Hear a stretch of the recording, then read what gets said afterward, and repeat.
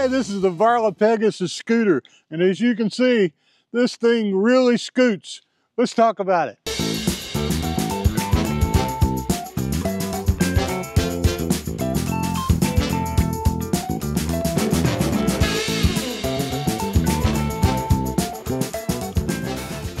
When it comes to the world of scooters, there are a lot of names out there, but only a handful of them are synonymous with being the top of the line. Varla is one of those scooters, and we're really happy that they sent us this and asked us to do a review. So today, I'm going to do a review as if, will we be able to use it? Now, over the last couple of years, I've been dreaming about taking scooters with us in our van and our Echo, and I finally got to ride one last fall, and I fell even more in love with it, and several folks have sent us scooters for us to review. So today, let's see if this Varla Pegasus scooter will work for us. In other words, is it easy to ride? Is it fun to ride? Is it easy to pack and fold? Is it something that I think I can just take to a campsite and just go off and have a good time? And also, is it something that will work for you, our viewers, who also love to travel and love a little bit of adventure in your life? So let's keep going.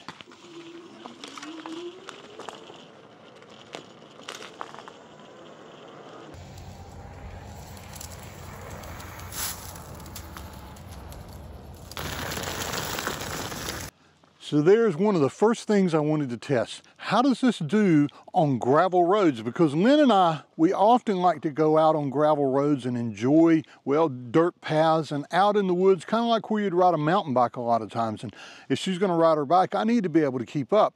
This has 8-inch, no flat, no air tires, which is really great. So when we head out west, I won't get a flat tire. But it is a little bit of a rough ride when you're on gravel and dirt roads. Let's get back on the pavement. Hey.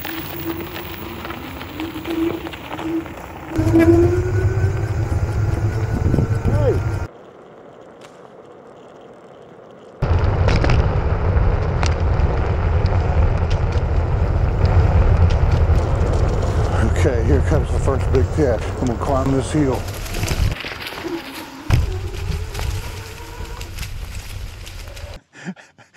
Okay, that was a little scary. This thing has flat bottom tires. So when you look at the tires, they're really flat on the bottom and then they kind of round up. So it's the first scooter I've ever ridden like this, and it takes a little bit to get used to, because what I'm used to is more like a motorcycle where turning is not really turning the wheel, it's leaning and doing this. So what you end up with this one, it'll lean a little bit, but as you lean a little bit further, it wants to jerk you back up into the middle. That's something I've got to get used to. Now the upside of that is, because they won't go flat, it's really good for riding out west where there's goat heads and cactus needles and all kind of things that can cut your tires. And as you can see, it climbed a really slippery and kind of steep hill. Can you see me? Let's talk about why there's so much power with this Pegasus scooter. We expect the rear wheel to have a pretty good sized motor, and there is. There's a 500-watt motor in the rear tire. But what makes this unique, there's also a 500-watt motor in the front tire. And that gives it more power than I've ever been able to experience riding a scooter.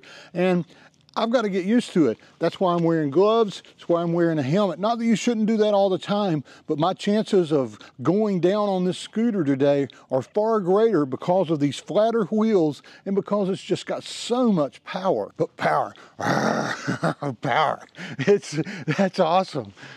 It'll be really fast to take the trash out at a campground with this much power.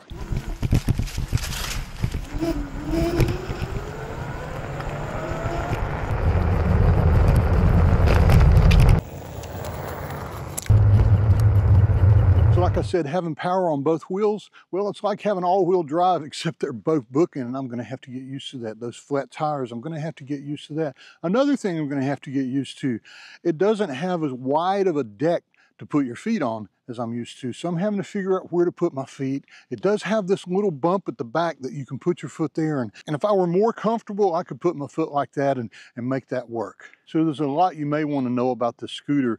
Just too much for me to tell you in a review like this, and it gets boring when I try to do that, so I'm going to put a screenshot right here so that you can look at all the specs for the scooter and figure out if it's something that you want to buy. Now, is this the cheapest scooter you can buy on the market? It's not even close. Is it the most expensive? Not even close. It's in that middle tier of really nice features, really well made, and made by a company that supports what they sell and has been around for a long time and is one of the top 4 or 5 companies that make scooters. So as my mama always said, sometimes you get what you pay for. And I think for this scooter for us, I think that's the case, but only you can decide if it's something that you may want to buy yourself, because, you know, you never know. You have to save up for rainy days like this. You know your budget better than we do, so we can't tell you this is what you should buy. But all I can do is honestly tell you what I like and what I don't like. So far, there's a lot that I like about this scooter. Let me go a little bit further. I'll tell you a few things that I don't like, and then we'll wrap this up. I've got it on Power Assist 1. I'm going to put it on 2. Now we'll pick up more speed. One of the things I really like about it, there's a lot of power. Between having 1,000 watts between both tires, there's hardly a hill that you can go on that you can't climb with this scooter.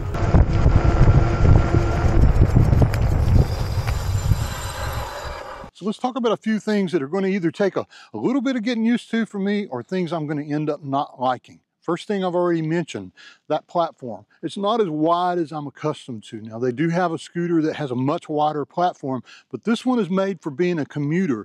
By the way, I told you before, I'm reviewing this based upon a guy that's going to travel in an RV. So I'm looking at things that make it perfect for being in an RV park, or being in a campground somewhere, or a state park, or a national park, or national forest, or on some dirt road.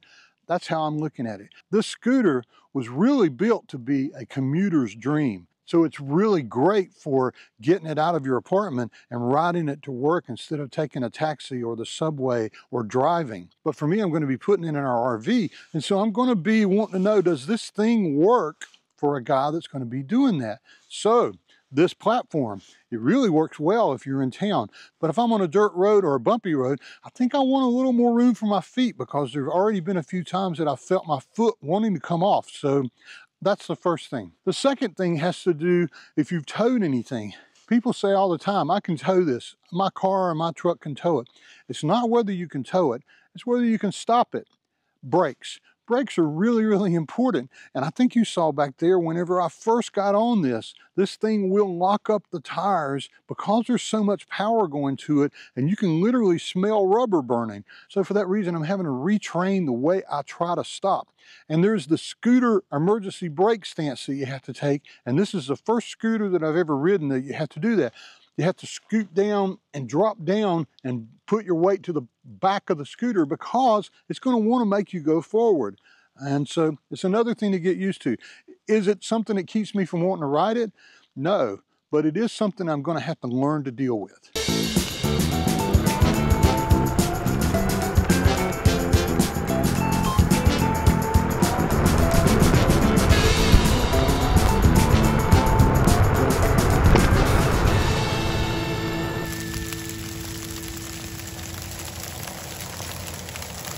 Okay, I booked back to the car. So this is going to be a really short list of things we don't like.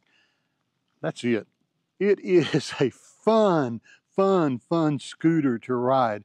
And you may be saying, why do you want to ride a scooter in the first place? I think for me, one of the things about it is it's so quick to get on it and go do what you're doing and then come back. So like you're going to a farmer's market and you want to go from 1 block to 3 blocks over. Instead of having to get a bicycle out and crawl on and then find a place, hopping on this scooter is almost like stepping up on a step. And then once you do it, you press on the little throttle and off you go.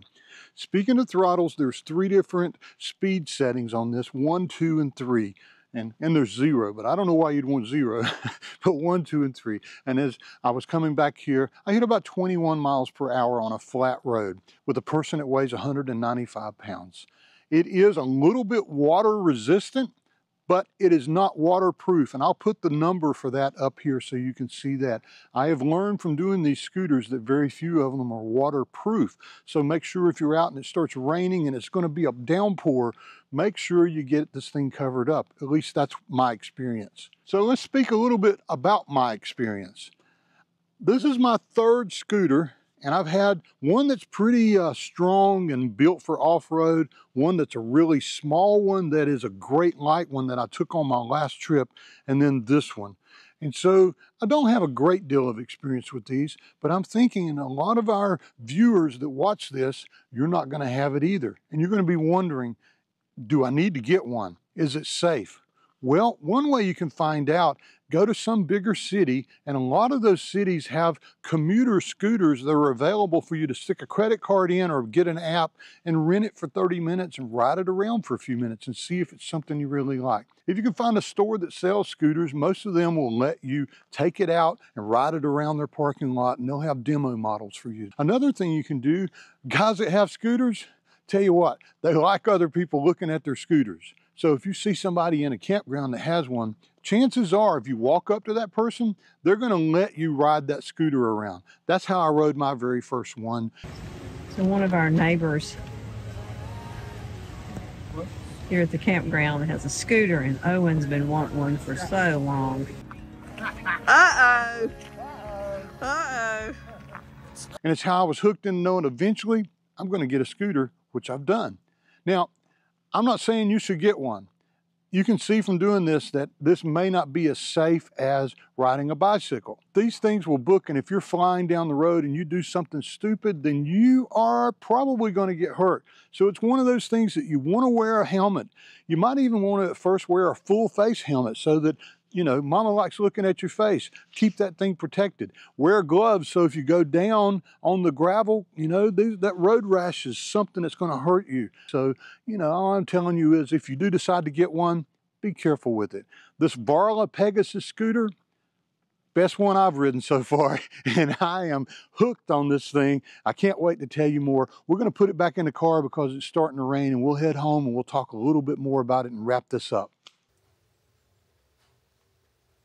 So as I was saying, you need to be careful with these things, not only when you're out riding, but you know, if you're going to be at a campground or a campsite overnight, if you think it's going to rain, make sure you put it up or put it underneath some kind of cover, because all of them are a little bit susceptible to getting moisture in them, unless it says they're completely waterproof. And I'll put the IPX rating for this one right here. So as I said, the list of things I don't like, well, I don't even know if I could even say I don't like them. All I can say is this: there's one more thing that I wish was a little different, or it's going to take me a while to get used to. That handlebar. Turning the handlebar and steering, this has the tightest steering that I've ever felt. So when you're wanting to roll it around when you're walking or just getting started, you have to turn the handlebar pretty hard to get it to turn. But then once you get up to 10 to 15 miles an hour, that stiff steering, well, it's your friend then, because I felt like I had less wobble going back and forth. And I think that's because of two things. One, the steering is tighter, and there's not as much wiggle in going back and forth. And two, those flatter tires just seem to stick to the road better, and so it provides that commuter balance that you'd want to have when you're going down the road and commuting on this. Another thing that I noticed when we were out there, off-road on gravel, the suspension is pretty good, but there's quite a bit of bouncing around, and it is a much rougher ride than the few of the other scooters that I've ridden. So I wouldn't exactly say this is built for taking on dirt trails or other things. I'll probably do that every now and then, but this will mostly be a scooter that we ride around. Lynn says take the trash out. I'll go grab a bag of trash and go ride up and take the trash out and then disappear and ride around the park. Or we're going to go ride to town to eat, and she'll ride her bike. I'll probably jump on the scooter. But if we go out on a dirt trail somewhere, I think probably that's the time to put this in the garage and to ride a real bike. But you know what? That's a real good thing about this, is you have options. So there you have it, the Varla Pegasus Scooter. Wow. I think after I ride this 3 or 4 or 500 more times, all those things I don't like about it right now, I probably won't even remember what they were, because as you ride these, you get more and more comfortable with the kind of personality that each one has. This one definitely has some personality. Now, I love it. That doesn't mean I'm telling you to go buy it. I would tell you to try it before you buy anything else in the $1,000 to $2,000 range, because this thing is quite a scooter in that price range. But like I said, only you know your budget and what you've got coming up to spend money on, and what you can justify spending on toys, because this is, for me at least, a toy. something I can have fun doing, things that I normally do on a bike, I can do on a scooter. And that's really a cool thing for me. And at my age, I like finding things that are fun to do, that add a little bit of enjoyment when I go do something mundane, like taking the trash out or going to renew for another 2 or 3 days at a state park and putting your money in the slot. Stupid little things like that. Something like this makes even those mundane things for me a little more fun. My name is Owen, and this is Van Trekking Lifestyle, and thank you so much for watching the review. I hope in some small way it was helpful. And if you get one, I hope I see you out there on the road somewhere. Trek on, trekkers. Oh yeah, before I say bye for good, I want to tell you the word scooter means a lot to me. My grandfather called me Scooter until I was probably 13 years old. I never really knew why until I finally asked him, and he said I was an idiot. I couldn't crawl. All I did was sit out on my diaper and scoot around until I was like 2 years old. And so he named me Scooter, and that's what he called me. All my cousins and all my family called me Scooter until I was older. And now, hey, Scooter, it means something to me too. Get on a scooter and scoot on down the road. Scoot on, trekkers.